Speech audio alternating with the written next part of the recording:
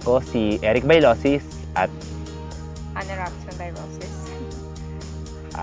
welcome to Torres Farm and Resort. So nung inopen namin to sa public, ang aming marketing lang is social media. Alam naman natin na ngayon social media is the best marketing now. So nung nilagay namin sa Facebook, doon lang namin nakita yung feedback, nandun yung siguro number one din yung word of mouth, yung mga nakapunta na dito, nakita nila kung gaano ka-enjoy.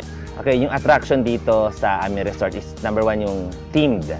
Hindi siya yung isang tema lang. Dito, iba-ibang bansa yung makikita mo. Katulad ngayon, nasa Italy themed tayo. Pupunta ka doon, meron kaming Santorini themed sa reception hall.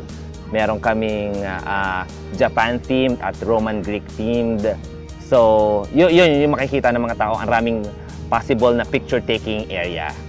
Siguro, ang ano rin namin yung mga amenities namin dito, meron kaming kayak, which is very rare yung makikita sa ibang resort. Pagsimula ito, it was a mango farm. So, the main theme and the main thing that you can find here if you're coming from Manila, it's relaxing. We want people to feel like you are in a farm. It's not just the pool and closed space. We're giving people the space to relax, to play games. Meron na kami ng basketball court, obstacle course.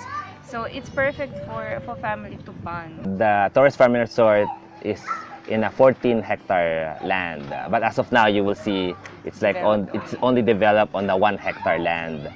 So marami pa kaming possible na expansion. Yes. And siguro, like favorite place dito sa Torres Farm, siguro yung Japan themed. It's like feeling very romantic, very secluded, like it's so private. So, especially I love going to Japan. So, that's why I love the Japan themed. One thing that you can find here, every single designated pool or area which is built, it has different purposes. For example, Japanese pool is more for small family, for them to feel relaxed and just to enjoy.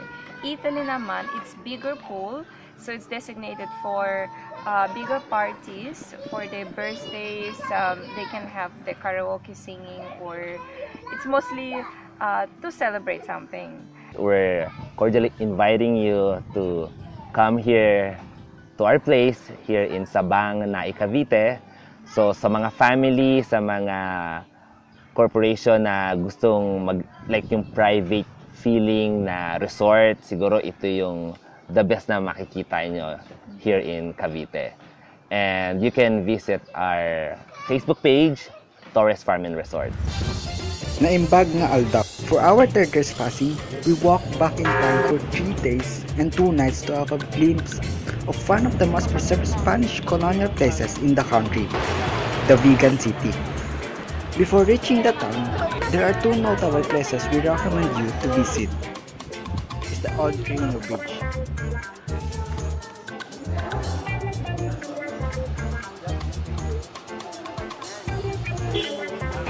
Hi guys! Nandito kami ngayon sa Mira Hills para mag-lunch. Balita namin dito sa mga dinarayo na restaurant sa kaya alamin namin kung ano ba yung pagkain binabalik talaga ng mga tao. Ready ka na kayo? Tara! You must also try 6 Bros Lutong Bahay and Grill, which was born out of friendship of 6 foodie friends.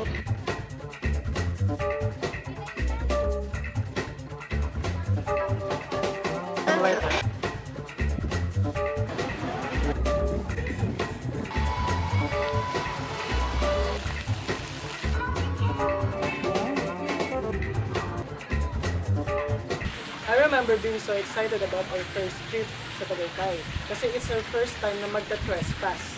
Yeah, ako naman hindi ko makakalimutan dito yung aking accommodation ng Villanita. Yes, napakaganda ng Villanita. Pero hindi ko lang makakalimutan na experience yung paakyat kung pupunta tayo doon kasi sobrang tarik niya. It's defying gravity, you know?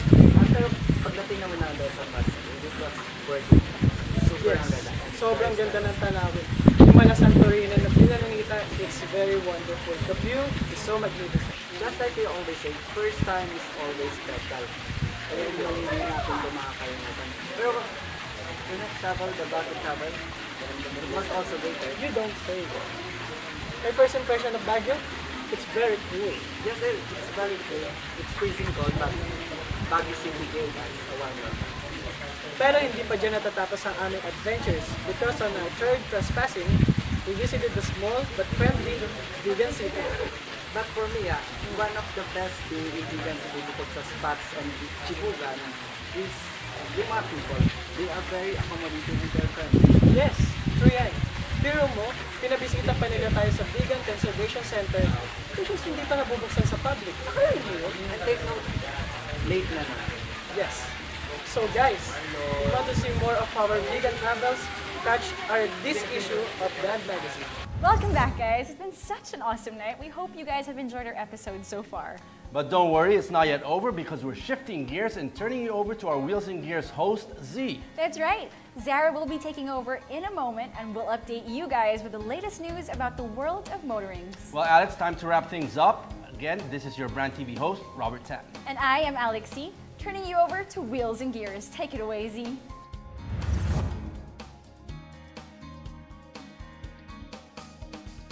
Napansin ko, nag-ride ka or umangkas ka from the left side. Yes. So does it always have to be from the left? Yes, actually dapat laging nasa left side tayo or dapat laging nasa left side yung rider. Hi guys! Gusto niyo ba kaming makita? You know what to do. Just subscribe lang sa Blade TV.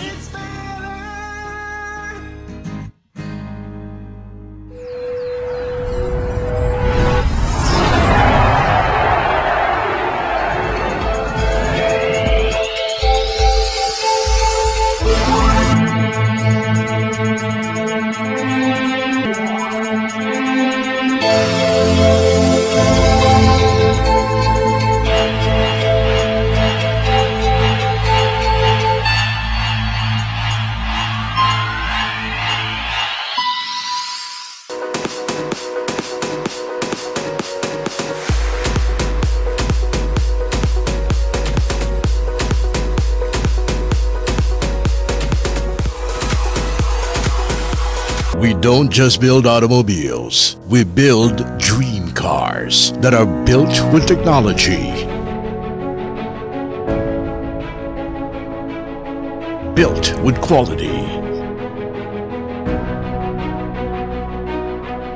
Built with responsibility. We are BYD. Build your dreams.